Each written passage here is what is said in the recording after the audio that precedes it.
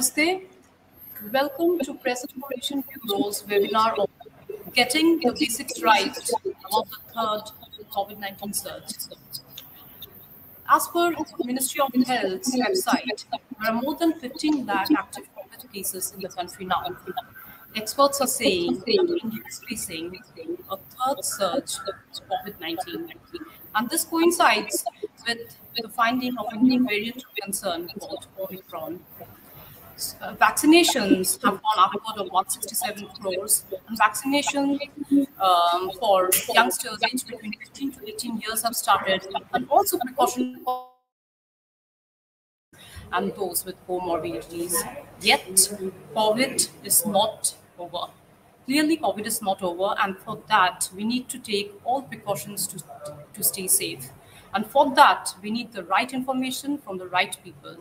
Yes, we have to get the right information from experts, that is scientists and medical practitioners who are dealing with the virus and the disease right from the start of the pandemic. So, with this purpose of empowering the general public with the right information about the third surge of COVID-19, the Press Information Bureau under Ministry of Information and Broadcasting, Government of India, has today organized this webinar. We have two expert speakers who are highly respected personalities in their fields of work. Our first speaker for today is Dr. Priya Abraham, Director of National Institute of Virology at Pune. And our second speaker is reputed gastroenterologist, Dr. Rajiv Jaydevan. Professor Priya Abraham is an alumna from the Christian Medical College at Vellore. She completed her MBBS, MD, and PhD from this institution, where she was head of the department, and she is reputed for her works on hepatitis viruses and human papilloma viruses. For her works in this field of research, she has received funding from Department of Biotechnology, ICMR, NIH, World Health Organization, and the Population Council. She has been invited to serve as a WHO Guidelines Development Group member for hepatitis and HIV screening and treatment. She has also served as a WHO consultant to Myanmar and Sri Lanka in the similar field. She has also served on national committees such as the Technical Advisory Group on National Surveillance of Viral Hepatitis, National Assessor for HIV Testing, organized by CDC, National AIDS Control Organization, ICMR Scientific Advisory Committee member for ICMR NICET Kolkata, and she was also a part of a Department of Biotechnology task force for human papilloma virus infections. Besides, Professor Abraham has 173 peer-reviewed national and international publications to her credit and 4 book chapters. Professor Abraham took over as the Director and Scientist-Chief of ICMR National Institute of Virology, Pune, in late 2019, when COVID was just starting all over the world. Soon after joining, Professor Abraham found herself leading ICMR NIV through this pandemic, where her institute has played one of the most pivotal roles in the country. Garnering the skills of a scientist, she and the team were able to report many firsts in case of COVID in India. First cases of SARS-CoV-2 in India, first electron micrograph, first whole genome sequences, first virus isolation, first indigenous ELISA, the first indigenous vaccine in partnership with the Bharat Biotech India Limited, and the report of the first variant of concern in India. She and her team continued to isolate and study the subsequent variants of the virus, including the latest variant of concern, Omicron. More recently, she's also serving as the director in charge of ICMR National AIDS Research Institute. Speaking of Dr. Rajiv Jaydevan, he's the Vice Chairman, Kerala State of Indian Medical Association Research Cell. He's also a member of the National Task Force of IMA for coronavirus pandemic. Dr. Jaydevan is also an alumnus of Christian Medical College, Vellore, having completed his MBBS and MD General Medicine from this institute before going to overseas for further studies.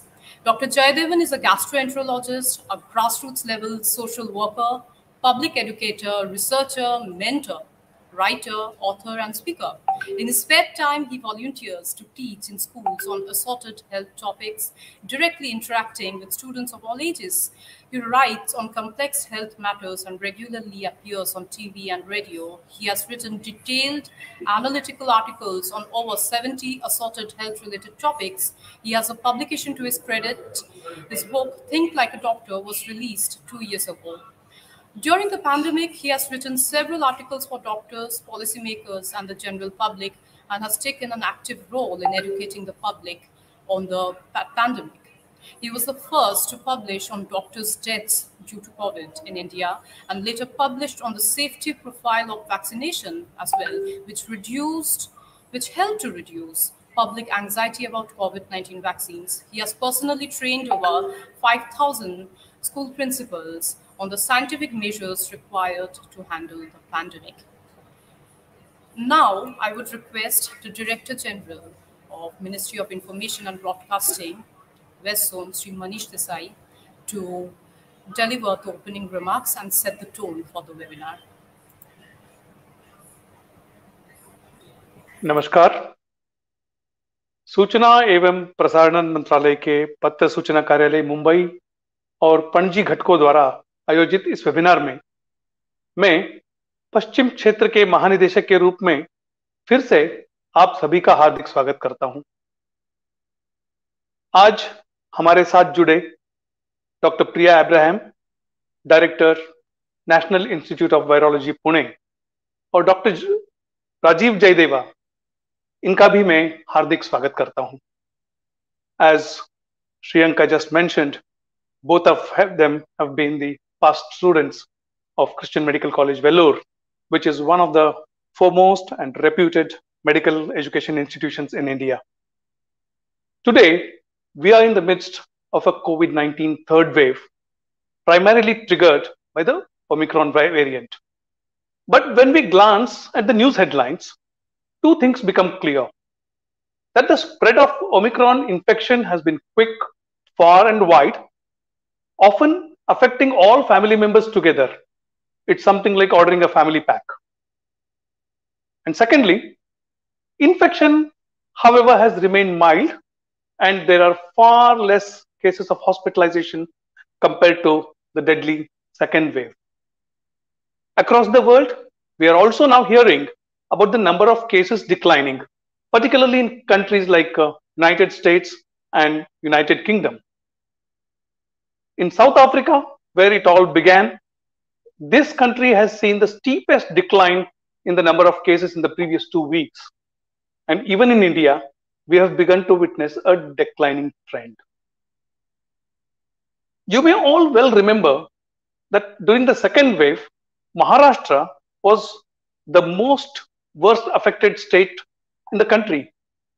It contributed the highest number of cases as well as highest number of deaths. But today, the number of active cases in Maharashtra at 1.77 lakhs, as per the latest dashboard figures of the Ministry of Health and Family Welfare, it is less than that in Kerala, Tamil Nadu, and Karnataka. One may turn back and say the reduction in numbers may be because a large number of cases are not being reported on. Perhaps that people knowingly or unknowingly have begun to treat COVID-19 as yet another viral infection. Okay, while some or many people may have refrained from reporting the cases, we still have another indicator, that is the test positivity rate, which helps us understand whether the infection is ebbing or not. This is exactly like how a per capita income helps us determine the well-being of a state or a country rather than the GDP figure. Even there, today Mumbai's test positivity rate has come below 5%. Similarly, Delhi, another state, worst affected state, or a city you may call, has also witnessed a similar trend. Pune and Nagpur, the other two major cities of Maharashtra, had been reporting more than 40% test positivity rate just about 10 days ago. But now, even there, the test positivity rate has come down below 40, around 37, 35 and 37%, etc. So overall, we have been seeing a kind of a declining trend in the number of COVID cases. 2 days ago, a special report was released by the SBI research. It says that India has been able to save or prevent nearly 93,000 deaths during the third wave, and this is all thanks to its massive vaccination drive. As you may know, and just now Shriyanka also mentioned, that India has administered more than 167 crore doses of vaccines to its citizens. Nearly 75% of all eligible adult population in India today stands fully vaccinated. And we have been lucky that we do not have anti-vaccine advocacy groups in India as strong as they are there in the United States. There are some groups are there, but then they are not as strong as we find them in the Western world. And India has already begun vaccination of its young adults, that is 15 to 18 years, and 2/3 of youth have already been vaccinated with one dose. Overall, it is now being acknowledged that India has managed to fight the third wave of COVID-19 quite well. But now I would like to briefly mention about how the center and the state governments have gone about fighting the COVID-19 pandemic. As you all know, in India, the COVID-19 pandemic is being dealt under two acts. That is one, the National Disaster Management Act, and the other one is the Epidemic Diseases Act. The public health institutions across India have taken the lead in fighting the pandemic. Their efforts were later supplemented by the private sector initiatives also. That also must be acknowledged. Since it has been empirically evidenced that different parts of the country witness peaks at different times, the center has now adopted a fairly decentralized approach to fighting the pandemic. It has held regular review meetings, often with special focus on most COVID-affected states, and issued appropriate guidelines from time to time. The Ministry of Health and Family Welfare and its constituent organizations have played a very crucial role in capacity building and sharing expert knowledge with all the states. Not only that, it is not that center is just giving directions, it's also learning from the states. The center has played a role of a catalyst, and it has shared the best practices of one state with other states to adopt. You all may be knowing about the large number of webinars that have been conducted and virtual workshops that have been conducted for health workers, covering many aspects of clinical management of various stages of COVID-19. In fact, COVID has taught us new things, all digital. And the AIMS telemedicine YouTube channel has now become a useful repository of all such content.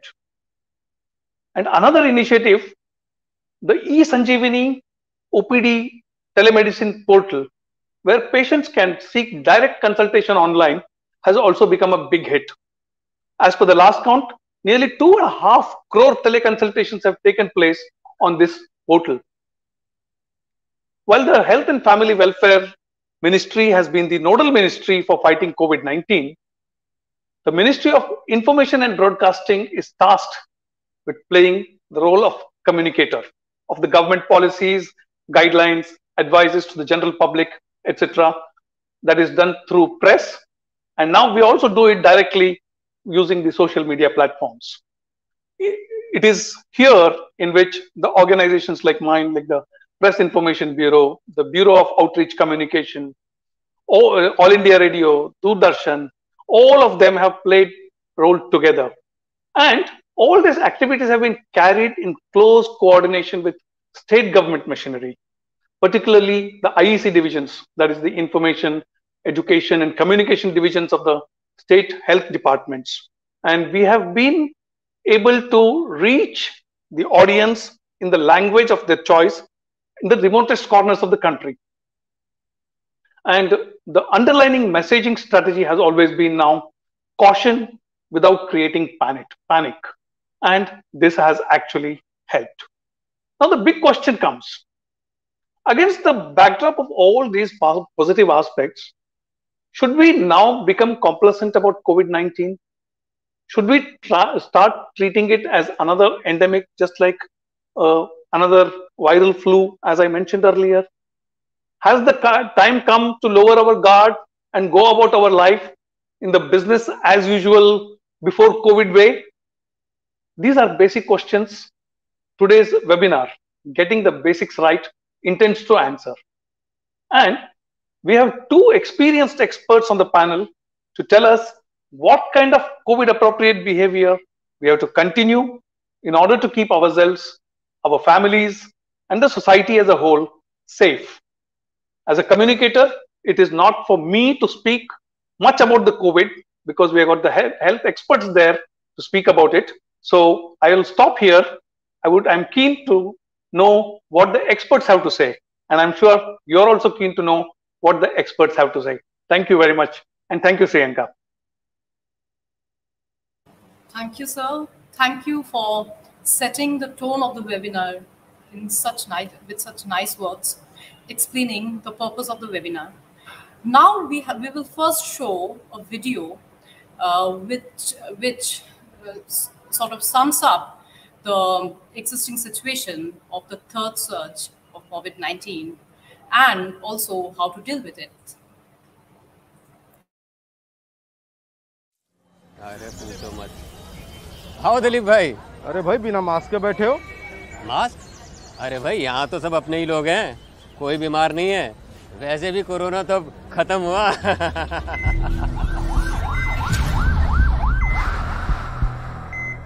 वैसे भी corona तो खत्म हुआ। Corona संक्रमण अभी खत्म नहीं हुआ।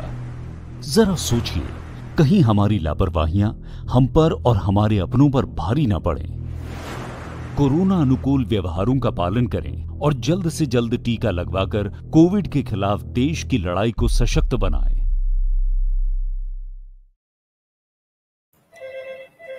Now it is time to hear about COVID and the third surge from the experts.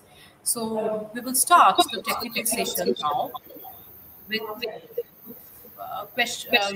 questions to be answered by the experts. So our first question is to Professor Priya Abraham. Professor Abraham, what is the difference between Omicron and other variants of SARS-CoV-2? Thank you for having me on this program. And the Omicron is the fifth of the variants of concern that this world has witnessed from the start of this pandemic. We have had 5 major variants of concern, and I will come to defining that in a bit. But they are Alpha, Beta, Gamma, Delta, and Omicron brings in the most recent variant of concern that the world has witnessed. In response to your question as to how it is different, this particular variant of interest has a lot more mutations, over 50 different mutations in its genome, which reflects in about 30 amino acid changes in its spike protein. The spike protein is the protein that actually attaches to the host cell's protein. So that's a very critical protein, and it's also the protein that is the component of many vaccines. So it has at least 30 different amino acid changes there. So compared to the previous variants of concern, the past, this is a lot more, shall I say, mutated, if one would call it. Okay, thank you, Professor. Now I would like to ask Dr. Jayadevan, what are the symptomatic differences between COVID-19 patients in the third surge and the earlier cases? Third surge was primarily with the Delta variant, which unfortunately caused a significant number of deaths all around the world, including in our country. Fortunately, with the Omicron variant, the impact has been less severe. Now, when I say less severe, I mean across the board. It does not necessarily mean less severe for an individual. It is like saying the average age of a person in India is 29. That does not mean that everyone in India is 29 years old.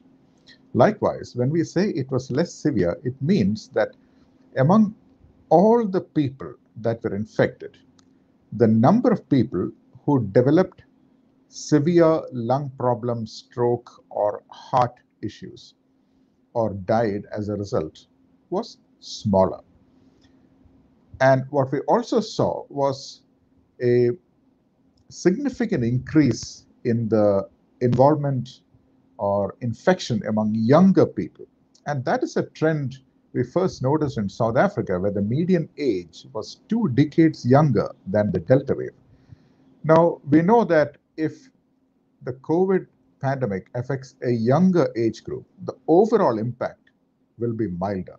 We know that because, as you know, age is the strongest risk factor for severe disease. So back to Omicron, since it's affecting predominantly a younger population, the impact has been milder. There are fewer people in the intensive care unit. There are fewer deaths which are directly as a result of the pandemic or the virus. There are fewer people on a ventilator, and the same trend has been seen not only in South Africa, but also in the United States and in Europe as well, where we have published information from. Specifically about the symptoms, younger people are tending to have a flu-like illness. Now, flu is not the same as common cold. Many people have a problem distinguishing between flu and common cold. Flu is a fairly severe illness where you're incapacitated for a few days. You've got severe pain in the joints, in the muscles, you feel weak, dehydrated, unable to even get up sometimes. So that has been observed in the younger people who were previously healthy. In older individuals, we have seen 2 issues. One, their underlying conditions have occasionally been aggravated. And in a few select individuals, particularly those who were not vaccinated, this virus has taken lives as well. The common symptoms, as many people would know, are fever and also a sore throat, which can sometimes be painful, a hoarse voice, predominantly upper respiratory symptoms, including runny nose and sneezing. And in a few instances, it can go on to complications. Body pain has also been reported. And in young children, a small number are coming in with what is called febrile seizures, which is commonly seen in any febrile condition. Any child with fever is at a slight risk for a seizure. And because a large number of children are involved, along with a large number of adults, we are seeing a little bit of that. But most children have just a 2-day history of fever or none at all and quickly get better. Thank you, Doctor. Let's know a little more about Omicron from Professor Abraham. Professor, why Omicron is called a variant of concern? So, as I had mentioned earlier, Omicron is the 5th of the recognized variants of concern. And a variant of concern is a particular strain of the virus that has acquired certain mutations that could impact on any one of the following. Perhaps increased transmissibility, causing a change in the overall epidemiology of the virus and its disease. It could enhance the virulence of the disease caused by the virus, causing more serious presentation, clinical presentation. Or it could impact on the diagnostics that are used to detect this infection, or on vaccine protection, or even on the therapeutics or the treatment that's being delivered for this infection. So in the case of Omicron, which is the subject of our conversation, Omicron actually happens to evade or dodge the immune response that is generated, that can be put up by a person who has had previous infection or has been vaccinated. This is called immune evasion. It's dodging the antibodies that are there in somebody who is previously infected or vaccinated. Though most of the time, as Dr. Jayadevan had said, it causes, luckily, a mild disease, more of an upper respiratory disease. And because of its immune evasion or immune dodging, it also is associated with a higher transmissibility, which explains why in the recent few weeks we have seen such a surge over in our own country and in several of the other countries because of its higher transmissibility and immune escape. Thank you. Speaking of the surge, Professor, are we having two parallel surges, one of Omicron and the other of Delta going on now? Not now. Earlier we did have Delta and then Omicron coming into the picture. But now it is almost completely dominated by Omicron and its sublineages. It is not a single, unique strain. It has 3 sublineages, of which 2 sublineages, 2 cousins of the Omicron strain are circulating in our country. Thank you. We are also curious to know, are there other variants which is possibly playing a role in the third surge? Professor? Really not now. As I just said, it is, Omicron and Omicron all the way through now. Initially, yes, it was colored by the presence of Delta and its sublineages, but Omicron has almost come to rule the roost now. It is the predominant strain circulating in our country as well. Okay, thank you. What about the upcoming variants and how are they expected to affect us in the future? And in this connection, we would also like to know how well equipped are the Indian laboratories and research centers in identifying new variants? So, upcoming strains, it's like looking into a crystal ball. We really do not know what is likely to come up. It all depends on the amount of spread. If there is an emergence of newer strains, their behavior, and that is anybody's guess. And the important thing, while we still speak of Omicron as a milder infection as compared to Delta, any of the strains of this virus should be curtailed in its spread. The more the virus spreads to new individuals, the more it will try to adapt in that individual and undergo genetic change. So that's something we need to keep in mind. We are all aware that it has caused largely a milder infection, but it doesn't mean we should completely let our guard down, as was earlier mentioned by Mr. Desai, that we should not let our guard down. And it's for this very reason why over this pandemic, what has really improved in terms of testing capacity in our country is there are several hundreds of government laboratories as well as private laboratories that have developed capacity to do an RT-PCR. So most of the RT-PCRs we use are able to pick up this Omicron, number one. And as a watchdog for our nation, we have a consortium. It's called the INSACOG, the Indian SARS-CoV Genomic Surveillance Consortium, which is, running a surveillance, doing whole genome sequencing. That means you're looking at the whole length of the genome of this virus, monitoring and surveilling whether there are new variants coming up on the horizon. So I think our labs and our specialized institutes that can do the sequencing are very much equipped and ready to take on even a future challenge. Thank you, Professor. Now we would like to know from Dr. Jayadevan about the treatment protocols. So is the treatment protocol of Omicron different from that of Delta variant? And what is the duration of isolation period now?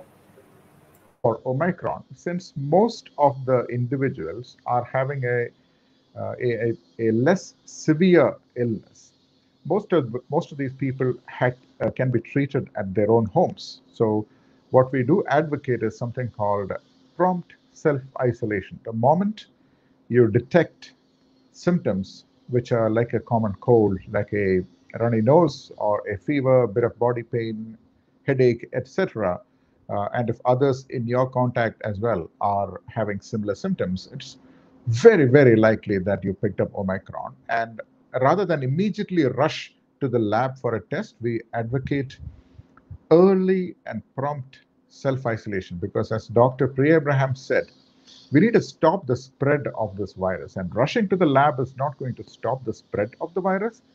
Keeping yourself away from other people for a few days is the best strategy. Now, so self-isolation is one. Testing is required on a prioritized basis, particularly for older individuals, and we will come to that at a later part of this talk. In terms of what to do at home, it is important, firstly, to understand that our body has the ability to fight off this infection in most instances. So in other words, there is no need for an obsession for pills or injections to get rid of this virus. I'm talking about mild cases that are in healthy individuals who are being treated at home. What we must pay attention to will be hydration, which means that we need to keep ourselves well hydrated, drink plenty of water, make some ORS, which is oral rehydration salt solution, which is easy to make because the body, when it goes through an infection, particularly something like COVID-19 at home, tends to get dehydrated, which means you get weaker, your muscle strength comes down, you feel so tired you can't get out of bed. Sometimes this itself may result in hospitalization. So early treatment of dehydration with plenty of fluids. You could make your own ORS at home. You don't have to buy packets, which may incur a cost. I'll tell you how to make it. Just take 5 cups of water, regular water, drinking water, add a pinch of salt. That is a half teaspoon, the smallest spoon, half of a small spoon of salt, and 6 level teaspoons of sugar. Mix it well, and you could use it for a day. So drinking oral rehydration when you're having high fever is a must, because that will keep your strength up. It's like watering a plant which is wilting in the sun. So that's one. Second is if the fever is very high, you could take a paracetamol according to your body weight. For most adults, 650 milligrams will suffice. 1 or 2 tablets a day will suffice. No more than 3, at the most 4. The third is that it is better to stay away from all sorts of fancy treatments which may be dished out in the name of treatment. Unless there is a specific indication, there is no need for antibiotics, including for things like clarithromycin or azithromycin in mild cases. The doctor will tell if there is a bacterial infection. If there is a bacterial infection, yes, that's in a very tiny minority of individuals who will need an antibiotic. It is important to sleep well, stay away from scary news, try not to read scary articles about the illness while you're having it. Get a reasonable amount of good home-cooked food, which is easy to digest, and listen to the doctor's instructions. Stay in touch with your healthcare provider. For somebody, it may be the ASHA worker, or it may be your local primary health center, your family doctor, or any practitioner that is in charge of your health. So those are things that anybody can do. Now, in terms of hospitalization, people who need to go to hospital for more severe cases, the treatment is largely the same as that of Delta. The only slight difference is in the use of an agent which is called monoclonal antibody. Now, these are antibodies that are artificially made, which attack a few points of the spike protein of the virus. Dr. Abraham mentioned the spike protein. If you imagine the spike protein to be a mountain, there are a few rocks on the mountain that are targets of antibodies. Now, Omicron has changed a few rocks around, so which means that the original antibodies that were created to hit these rocks are not working anymore. But the mountain is still the same, which means vaccines which are made to fight the whole mountain are continuing to work against severe disease, but these antibodies, which are monoclonals, are not working against Omicron. So the products that are available in India are no longer effective against Omicron, and the US FDA has already sent out a warning about that as well, that it is no longer effective. All other treatments are the same, pretty much the same. And our Ministry of Health and Family Welfare has put out evidence-based guidelines having discarded all forms of treatments that are not effective. So the guidelines are available at the Ministry of Health and Family Welfare website and are divided into 3 categories: mild, moderate, and severe. And it's very clearly written. Thank you, Doctor. In this connection, um, let me also ask you that whether Omicron is really mild, as is being seen in most of the cases.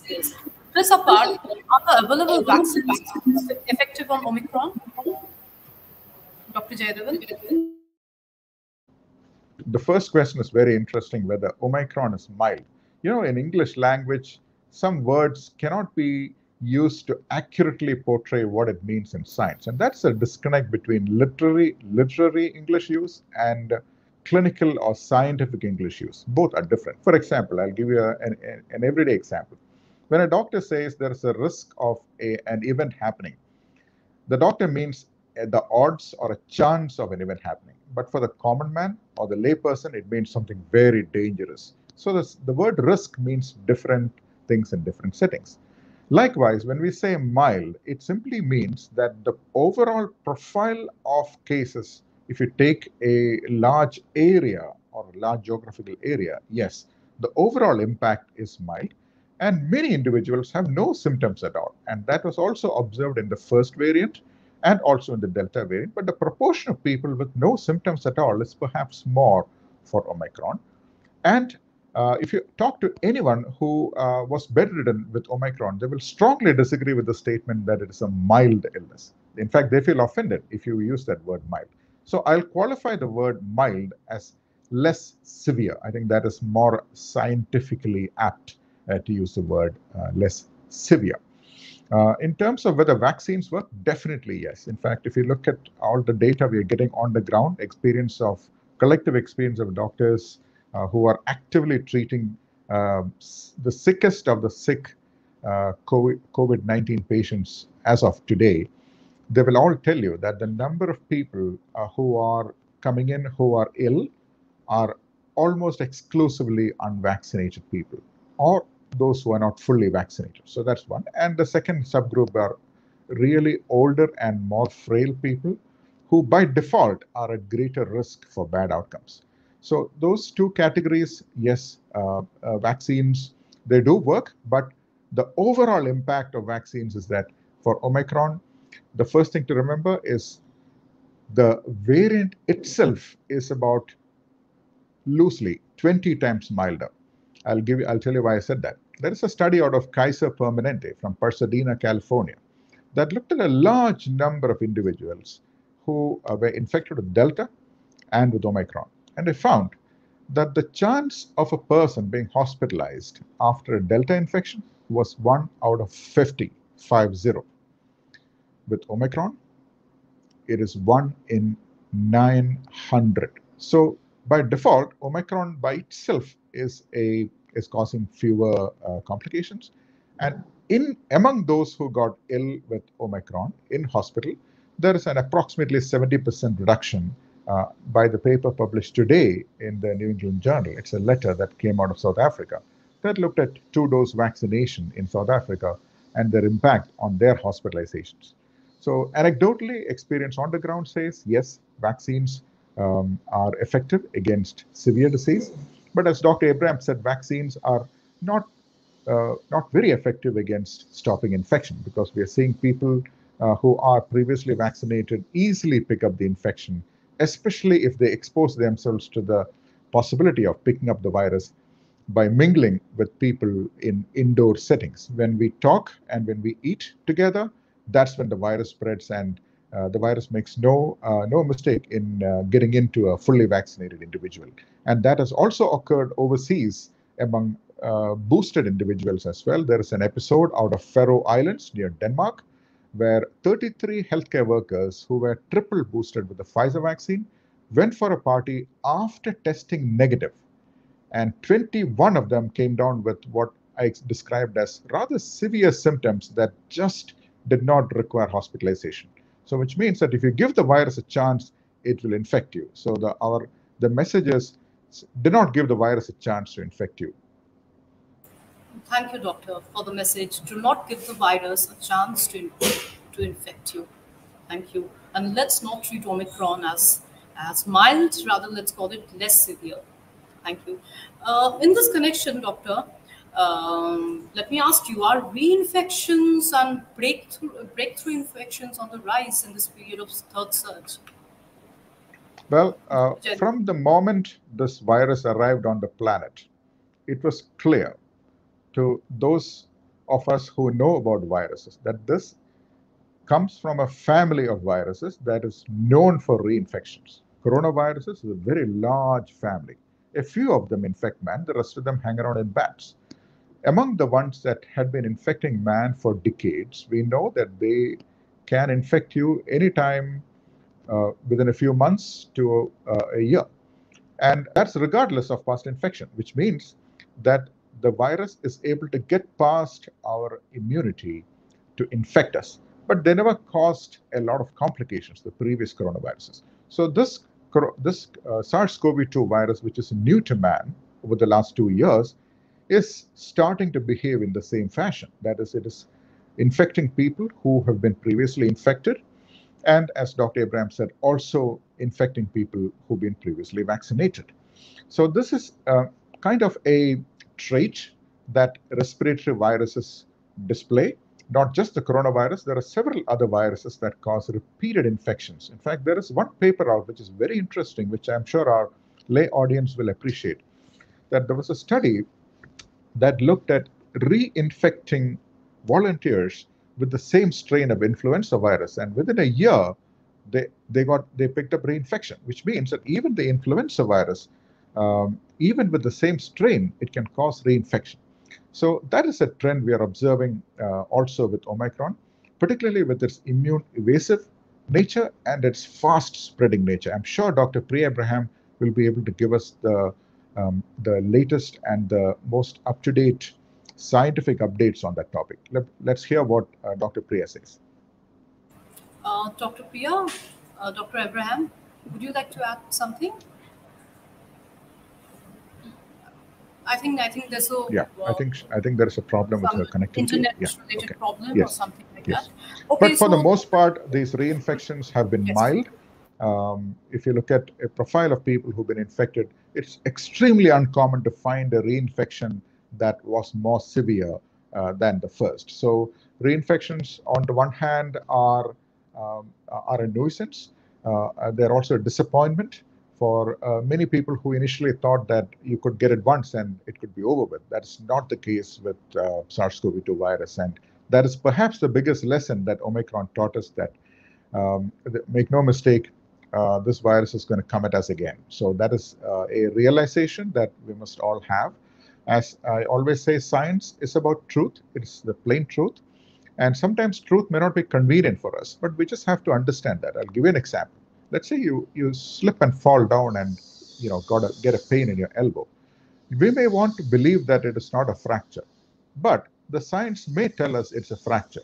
It's better to know that it's a fracture early and seek the treatment than to be in denial and say, it is nothing. So that is what science is about. It's about knowing and acting accordingly. Okay, thank you, doctor. Our next question is, as it is being said that Omicron variant is more transmissible, so in this context, are masks really effective? That's a very interesting question. Now, let me give the audience, our viewers, an easy example that they can relate to, and then that will answer your question. Let's look at cholera. Cholera is a disease which causes severe diarrhea, severe dehydration. It's caused millions of deaths all around the world, including in our country, especially during the great famine that our country went through many years ago. Cholera is not to be taken lightly. But cholera was controlled not through antibiotics. We have very effective antibiotics against cholera. Man conquered cholera by getting control of its environment. Cholera is a bacteria that spreads through unclean water or through water that's been contaminated with fecal material. So when man was able to make clean water, clean water available, clean drinking water, which is mainly through chlorination, the cholera went away. So the lesson is, even if you have very effective antibiotics, they are not going to stop a spread of a pathogen in an area, in a large area. What is needed is something called public health measures. What I gave you is a simple example of a public health measure that can get rid of cholera, for example, and also, say, for example, for malaria. You get rid of the mosquito, that's the way to get rid of malaria, because the mosquito carries the malarial parasite. Now let's come to SARS-CoV-2 virus, or the COVID virus, if you will. COVID virus spreads through the air, and our best bet to stop this pathogen from entering our nose and throat is to wear a mask. That's the reality of it. Whether it is convenient or not is a different story. This virus especially spreads in indoor spaces where people are having conversation. And conversation commonly happens during family reunions, when friends meet up, inside restaurants, or during business meetings, or during festivities, particularly when they happen in closed rooms. So when a person who's infected is talking, like I'm talking now, if I'm infected, the virus will spread in the air around me, and whoever is sharing the space with me will inhale the virus and get infected. And the way to prevent that is for me to wear a mask and for the other people to wear a mask while sharing indoor spaces. Now, that's extremely important. And while wearing masks, it's important not to leave a gap on the side of the mask. We all have different shaped faces and noses and jaws. So we should find a mask that fits nicely. It's comfortable for us. We should be able to breathe and talk nicely while wearing it. And that is the best way to stop this virus from spreading, especially from indoor spaces. Now, I know it's not possible or practical in every instance, but if we stay away from indoor gatherings, especially during a surge, that will also help. So it is not just the type of mask, but it's also the fit of the mask, when we choose to wear it and when we remove it. Those are situations that will decide on whether the virus spreads or not. For example, in a hospital, healthcare workers are getting infected. You know where they're getting infected? A common place where healthcare workers get infected is in the canteen, where they sit down, let their hair down, take a few deep breaths, remove the mask, and have a conversation with their friends while sharing a meal.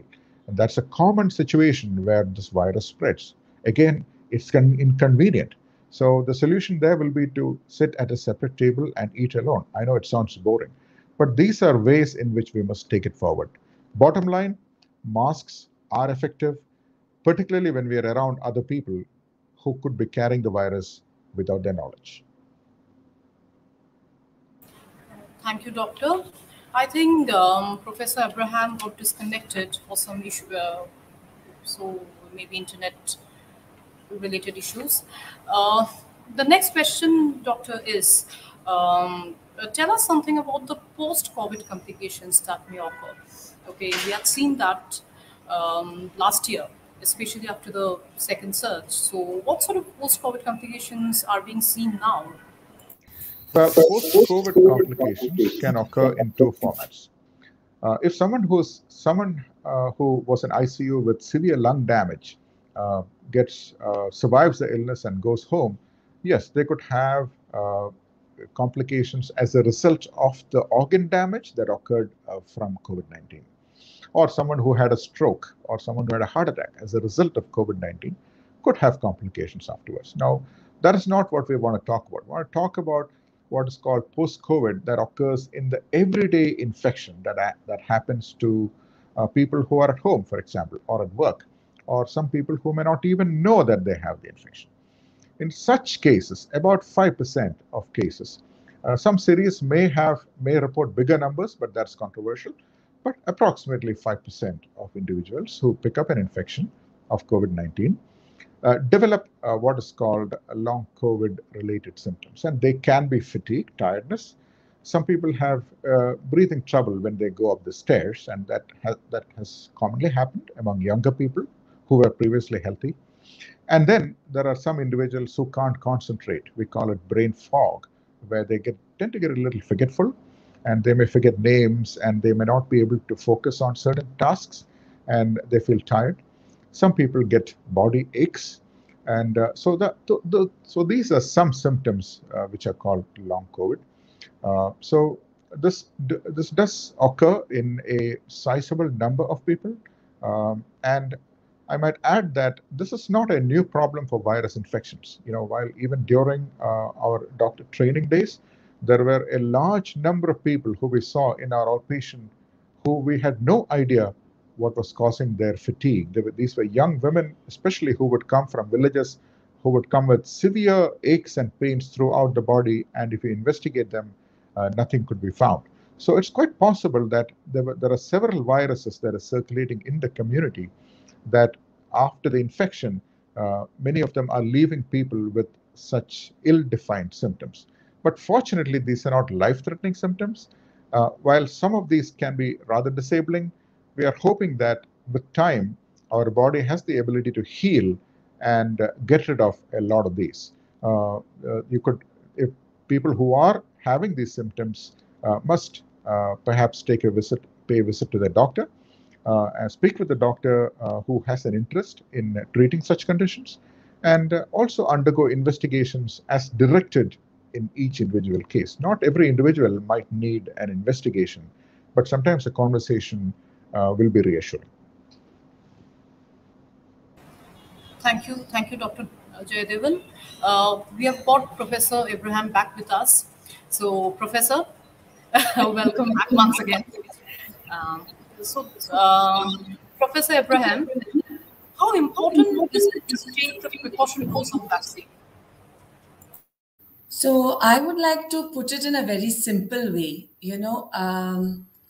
When we think of our cricketers and sportsmen who go out onto the field to play their game, you'd see many of them have got a bit of sunscreen on them. And after their coffee break or whatever lunch break, they will dab on some more sunscreen on them, simply because they want to prevent that sunburn. And sometimes chronic exposure to the ultraviolet rays of the sun can actually lead to skin cancer, especially in the lighter skinned individuals. So a vaccination, the primary vaccination of the first and second dose, which most of India, as was already mentioned, has received, is the initial dabbing of sunscreen, because you anticipate that you're going to be exposed to a lot of sun. And then you're going to continue to play in the sun out there. And some of that sunscreen may have, melted away in the heat of the sun, may have been rubbed off accidentally. So you want to supplement that protection to your skin, which is being subjected to such harsh, rays of the sun. So the precautionary dose is akin to you dabbing on some more sunscreen, over the course of the day. It has definitely served to boost the immune system a little more, to protect yourself from the more serious consequences of this infection. As has been said time and time again on the show, Omicron, we have not been successful in preventing infection, but vaccination has very, very successfully served to prevent against the severe complications of this infection, individuals getting hospitalized, individuals having serious outcomes, and even the worst possible outcome of death. So that's the role of the precautionary dose, or what in other countries people would call the booster or the third dose of the vaccine. Thank you, Professor. That was a very beautiful analogy, comparison of the vaccine with the sunscreen. And there's a very important message the professor gave right now, that vaccination has been very, very successful in preventing severe disease. So it is really very important. So, Professor, the next question is, would you like to tell us, would you like to tell us something about the new diagnostic technologies that are coming up or that have come up? All along through this pandemic, we were using what is known as a real-time PCR, what people call an RT-PCR. And that, of course, is now, as I had earlier mentioned, being done in many, many laboratories in our country. But doing this RT-PCR does not serve to differentiate between, say, the Delta variant of concern, the earlier variant of this virus, and the current Omicron. So for that, today, world over, scientists are trying to develop, variant Omicron-specific PCRs. So you tweak the RT-PCR by using specific primers, and you can detect whether the Omicron is the culprit when you do an RT-PCR and you get positivity. Without this, you would actually have to do a regular RT-PCR and go on to sequence to find out whether the infecting strain is Omicron or Delta. But the new innovations, as I just mentioned, is to have an Omicron-specific RT-PCR. Thank you, Doctor. So we will be having Omicron-specific RT-PCRs, and then will this be the last variant of concern? Or in other words, will COVID sort of end with this Omicron variant, come to an end, near its end? Professor? So it all depends on the stability of the strain. And so far, I've said it's already got, 3 cousins, of which 2 are widely circulating both in India and in other countries. And particularly the second one that emerged is very rampant. It's called the BA.2, which is now very rampant in our country. So in answer to your question, will this be the last? It all depends on what kind of stability this strain behaves. And it appears to us that it's not that stable. And it also depends on what newer strains appear and their behavior, the newer variants. So again, I would like to reiterate without not wanting to be too repetitive. We need to contain the spread of this virus. The more it infects new individuals, the more it will experiment with trying to make new variants, which becomes more adapted to the infected individual. And then we could see newer variants coming to the horizon, to our attention. So it's very difficult to say whether this is endgame. We hope it is endgame, but we will have to wait and see. Thank you, Professor. But then what is the way forward vis-a-vis evolution of the virus? Okay, so what is the way forward? Professor, please unmute. Okay, the way forward is really to persist with the vaccination in any community, in any country, and to continue our COVID-appropriate behavior, particularly the measures of wearing the mask and wearing it properly. How many of us have seen people wear the mask as a chin mask, or just the nose out and the mouth covered? So wear the mask properly, number 1. Number 2, avoid ill-ventilated places within a building or a facility. Observe good hand hygiene, and of course, that physical distancing. So things really haven't changed if we want to control the spread of this virus. Proper mask wearing, the rest of the COVID-appropriate behavior, and continuing to persist with our vaccination, and also encouraging those who are eligible for the precautionary dose to take it as soon as possible. The future lies in how much we're able to contain the spread of this virus. And if we allow it to spread, it is anybody's guess which turn this virus will take in making new variants and how those variants are likely to behave. Thank you, Professor. Dr. Jaydevan, would you like to add something to it? Dr. Abraham said that we must not allow this virus to spread, and we must not forget there are still a considerable number of people who are yet to receive vaccine in our country. And particularly people who are older, are at substantially greater risk of bad outcomes, and they must definitely come forward and take the vaccine, the primary series at least, and then those who are particularly vulnerable must get what is called a precautionary dose, as Dr. Abraham said. I would also add that there are two particular subgroups I'd like to highlight. One is the immunosuppressed individuals, people who have compromised immune systems, either because of the nature of the disease or certain treatments that they're required to take. Both of these categories of individuals, for instance, somebody who's had a kidney transplant, has chronic renal failure, somebody who's got HIV infection, somebody who's taking anti-cancer treatments, which are immunosuppressive. In these individuals, the virus gets a chance to live for an extraordinarily long amount of time. Specifically, if the Omicron infects one individual now, it does not last longer than 10 days. The actual infection may not last more than 10 days or 2 weeks in most cases.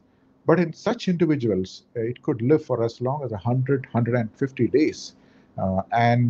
During that time, the virus gets all the time in the world to examine the immune response of the individual, specifically the antibodies, and then create mutations that are customized to the antibodies. So in a healthy individual, the virus does not get so much of a chance to study our immune response before we get rid of it. But in the immunocompromised, the virus gets all the time in the world.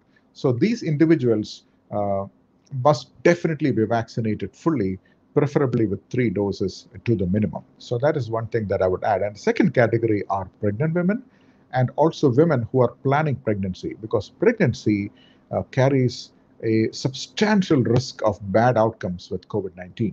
So there is still a little bit of hesitancy among pregnant women to get vaccinated.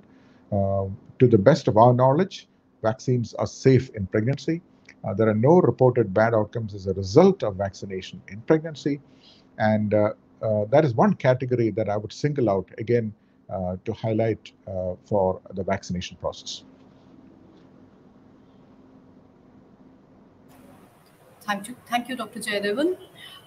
Professor Abraham, we know that NIV has played a pivotal role in the fight against the pandemic, spearheading many researchers and handholding many other institutions in this research, in all the researches related to COVID going on in the country. So would you like to say something about the struggle of NIV and your scientific community since the start of the pandemic? Thank you very much for asking me that question, because I think, looking back, the last 2 years has really drawn on every skill, every, bit of tenacity my colleagues needed to have to face up to the challenges and deliver. You very kindly mentioned our many achievements in this institute. And this is only because of the excellent teamwork that I enjoyed in this institute. Now, the challenges were that, even to send out 62 lakhs of RT-PCR reactions throughout the lockdown period of 2020, to pack it, to do a QC check, send it by the latest flight out of Pune or the first flight out of Pune, it needed tremendous teamwork. And to do those QC checks, to put together a kit and send it out, required not just hands, but skilled hands. People who are trained to handle reagents to make up a RT-PCR kit. And even the time that we were putting, helping BBIL with the vaccine, as you know, we had given them the strain of the virus. And then we did all the preclinical trials in our institute. When we were trying to move on from hamster experiments to monkey experiments, I would rather call them primates, non-human primates. We had to capture wild-caught primates, of course, after getting all the necessary permissions. But during the lockdown, there were no primates around our cities and towns. They'd all gone into the depths of the jungle because the lockdown was on. They had no food to feed on, which human beings would leave around. So our scientists had to travel deep, hundreds of kilometers into the depth of the jungle to capture these primates. So it was, like out of a movie to send people, in the dead of night, go get the, go with the forest officials into the depths of the jungle to capture these primates and bring them back. And that required a lot of grit and tenacity for my colleagues. The other challenge we faced was the most of India had run out of reagents for RT-PCR. I don't know whether you know, the world over was facing a crunch. And that was when the Prime Minister's Atmanirbhar program boosted us to do validation of several made in India kits. And we have, actually validated a few hundred of them. And because we could validate them, we were able to use even indigenous reagents to meet the demand that the pandemic, required and posed on us in 2020, 21, as well as it's going on in this year. So that's very briefly, not so briefly perhaps, what NIV went through. NIV did went through a lot of struggle, a lot of challenges, and is still spearheading the scientific researches in the country. So obviously that cannot be said very briefly. I'm sure there is more to say on that, but let me also ask Dr. Jayadevan about what the medical community of the country is facing now with respect to this third surge of COVID. It's a good question, because the medical community represents a very large group of people, including people like Dr. Priya Abraham, and people who are on the front lines, and people who are ASHA workers, who are women, who are typically women, who are from the communities, who grew up in communities, and they serve the communities, and they serve all the health needs, profoundly instrumental in the vaccination process and taking care of the daily queries that our citizens have. There's a large group of people. So if you ask me the challenges, in the first couple of waves, unfortunately there were several deaths because we did not have vaccines in the first year. So a large number of people, in fact, succumbed in our country while fighting the disease and also serving the community. So that's one. We must really remember the names with great respect. I'm referring to all frontline and healthcare providers who were instrumental in that. In the second wave, after the vaccines were rolled out, our government did their planning so well, in the sense that our public health decisions, I must add that our public health decisions have been spot on while compared to several other richer and wealthier and so-called developed nations. Our decisions to prioritize the vaccines by age group and also by category in terms of healthcare workers and frontline workers. So it turned out so well that by the time Delta wave hit, it came around March and April and May of last year. By then, most of our healthcare providers had received at least one dose of vaccine, and that greatly reduced the tragedies, the deaths that specifically occurred in that community. So that gave them a lot of confidence in fighting this pandemic and serving the country. So that's second. In the Omicron wave, what we are seeing, to put it very briefly, is personnel shortage. That is, many people are falling ill. As Mr. Desai said, the family pack, he mentioned the word family pack. Yes, that is so true.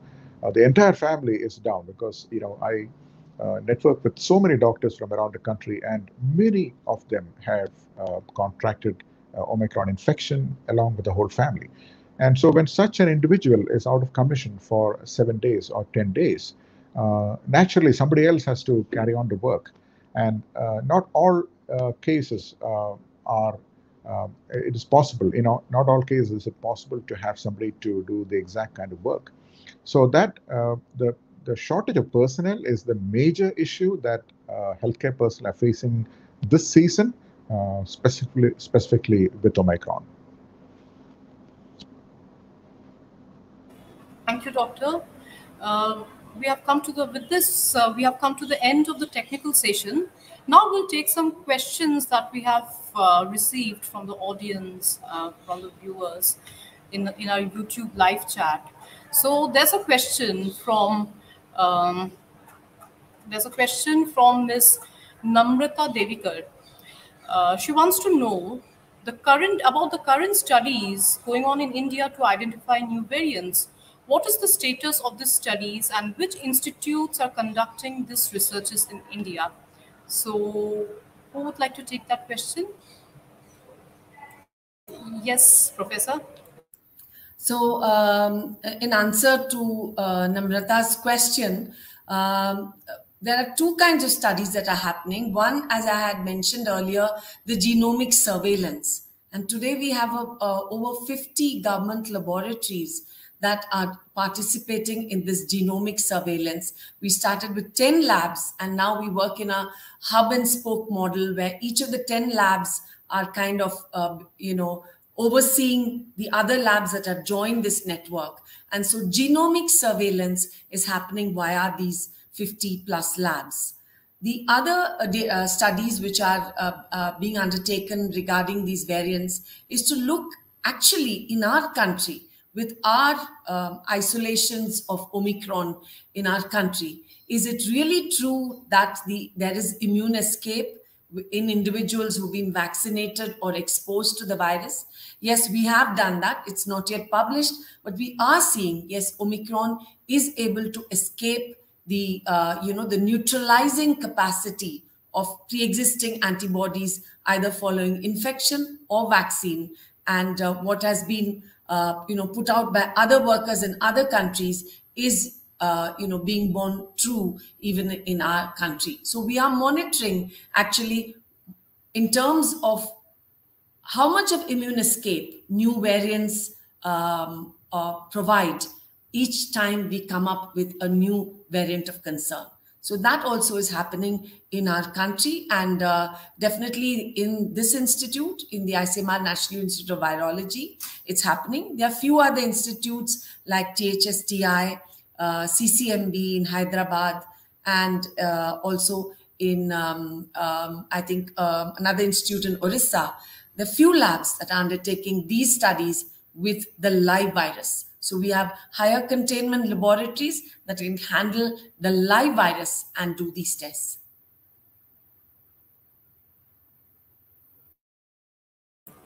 Thank you, Professor. Now, a question for Dr. Rajiv Jayadevan.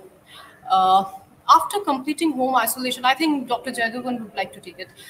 After completing home isolation, how should the room be cleaned or readied for regular use by other family members? That is of great practical relevance to our viewers. That is, after a person has recovered, how do we get that room back in commission for the rest of the home to access? So the first thing will be to change the bedding, that is the sheet and the pillow covers, to wash it in warm water. That will get rid of any virus that's lying around. The second is to remember to clean using a dilute form of bleach. Now, bleach is an inexpensive and most effective cleaning agent against most viruses, including this one. And you can make a dilute solution of bleach by adding a little bit of bleaching powder into a liter of water, and then you can use it to clean the floor. And we must remember to let this solution dry on its own. Once we wipe the floor with the cleaning solution, we must remember to let it dry naturally, because only when we do that will chlorine get to work on the virus and destroy it. And the same can be done for the toilet seat, and the floor must be disinfected. Metal surfaces tend to get damaged with bleach, so you could use basic soap to wash these metal surfaces, or a sanitizer can be used. There is no need to fumigate the room. Leaving the doors and windows open is the best way to get rid of aerosols that hang around in closed rooms. So those are some basic precautions that one can use. There is no need to be so fearful about virus spreading from surfaces. I know that the whole world was obsessed with cleaning of surfaces, repetitive cleaning of surfaces, which is really a little bit of an overkill. In fact, this virus, as I mentioned earlier, spreads through air rather than through surfaces. So I'm not implying that surfaces be left unclean, but there is no need to obsessively clean them, except perhaps for frequently touched surfaces. For example, in a school, you'll want to clean the tabs that the children use, and commonly touched surfaces like the staircase railings, where a lot of children hang on to, and so on. So there is really no need. There's not much of a role for surface cleaning, as much as we pay attention to keeping the air safe. Thank you, Doctor. There's another question from the audience. Is steam inhalation helpful? Is an excessive use of steam dangerous? I think Dr. Jaydevan, would you like to answer it? Yeah, I will take that. Yeah, steam inhalation is a common home remedy for most upper respiratory infections like the common cold. Now, the problem with steam inhalation is there are a couple of problems with it. See, if you take a tablet of paracetamol, which is 650 milligrams, we know that every tablet contains 650 milligrams of paracetamol. So it is standardized. But steam is not a standardized commodity. One person might decide to use a particular kind of steam inhalation. Another person will use a different technique.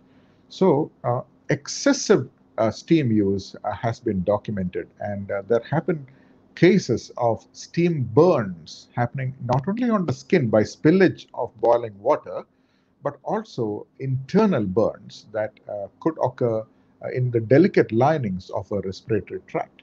Remember that our respiratory tract is such a delicate lining which is not built to accommodate steam. Our bodies were not built to inhale steam. We must remember that. So many people are under the mistaken impression that this virus is like dirt sitting on a wall that can be washed off like steam cleaning a carpet. No, our internal lining is not a carpet that can be cleaned using steam. Steam does not kill viruses that are infecting the human body, because the virus lives inside our cells and they don't stick around like dirt on a wall, as I mentioned.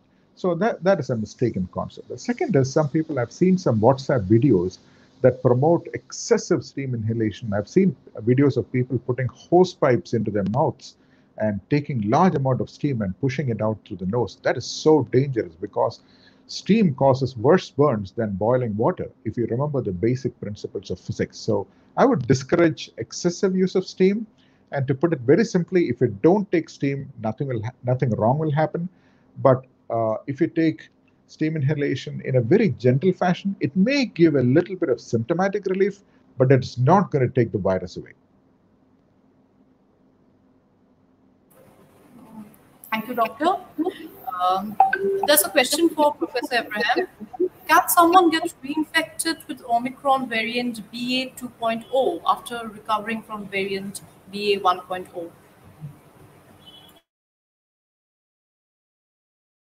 Is described in the context of one having the infection once, and in about 90 days, 3 months, you have infection with coronavirus again. So we are talking about BA.1, BA.2 that have been hardly here for 3 months, little less than 3 months, and in our country. So it would not strictly fall into, though theoretically plausible, it will not fall into the definition of reinfection. And we must remember, reinfection has to be very carefully reported, because when we do an RT-PCR, we are detecting the genome of the virus, not necessarily live replicating virus. And in some individuals, that RT-PCR positivity can be lingering on for a long period of time. So after a month or so, or after 3 weeks, people pick up an RT-PCR signal and say, "Oh, I've been reinfected." So we must use that word very cautiously. And by the strict definition which I mentioned, it's too early for us to actually report reinfection with BA.2 after original infection with BA.1. But time will tell. Thank you, ma'am. With this, we have come to the end of the question and answer session, taking questions from the audience. Now I would request Sri Vinod Kumar, Joint Director of Press Information Bureau, Goa, to deliver the vote of thanks. Thank you, Sringa. That was a very informative and explanatory webinar. To all the viewers, I'm assured that you have got a lot and your doubts clarified from this webinar. I, on behalf of my team members, Press Information Bureau, pass my warm gratitude to all my audience for the significant presence in this meeting. I especially want to thank our expert panel member, Dr. Rajiv Jayadevan and Professor Priya Abraham for their vital appearance, and Director General PIB, Shreenish Desai sir, for organizing such a wonderful session and taking your valuable time to participate in our session. As Dr. Rajiv Jayadevan said, try staying away from fake news and scary articles. Wishing you all the best. Thank you and see you again.